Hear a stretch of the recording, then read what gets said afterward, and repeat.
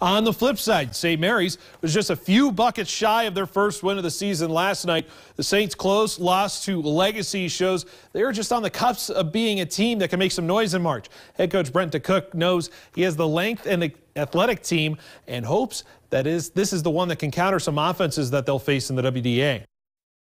The big key in this league is being able to rebound and finish defensive possessions. And that's things we've struggled with in the past, just being undersized. So we're hoping to make a turn in that way and really do some things this year and climb that ladder and be really competitive in this league. And once again, Saints and Century at 5 p.m. on Saturday.